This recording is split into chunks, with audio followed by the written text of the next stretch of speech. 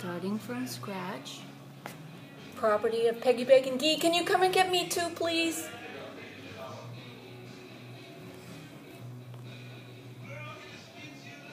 These are, I guess, just an album of drawings. And you can see, these aren't very good. These are just like sketches.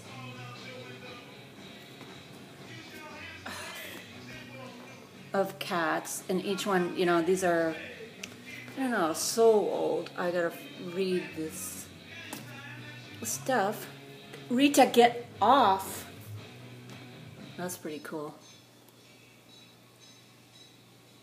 These drawings of cats that, whoa, that she knew. This one's, I remember this from when we were little, called Allure. I remember that artwork in the house.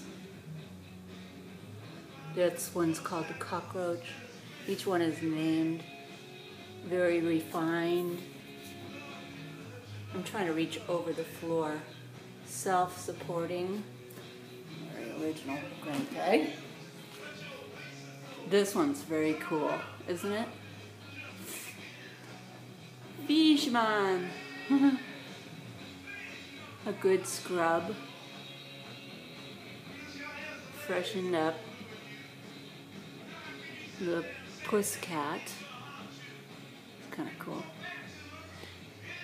These were some early works that you can kind of get to see her style. Oh, I love this. This one's so cool. Somewhere on the East Coast. You can see the fragments of the paper. It's so fragile from the brown edges. Going fishing.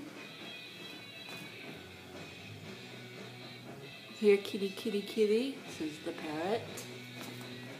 More kittens. The glamour girl.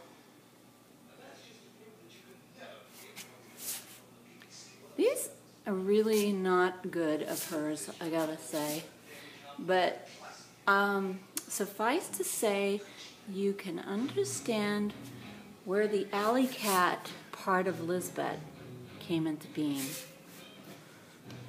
Let's see, the spirit of fun, which means that's a mess. Kittens playing. Don Powell's, Perkins and Calhoun, those are Don Powell's cats, I guess. Anyway, and starting from scratch, stationed somewhere in the offing of my earliest infant recollection, there broods a huge white cat. Larger than life, he crouches, larger by far than a present-day cat, and with such awesome attributes as might pertain to Mars or Moloch. His ears are ragged, proclaiming the warrior. His nose is chipped and battered. A savage tusk protrudes from one side of his snarling muzzle. He has the shoulders of a lion, the claws of an eagle. Okay, me too. Oh, mon ami. So anyways, I haven't even read this. But, okay. Bye.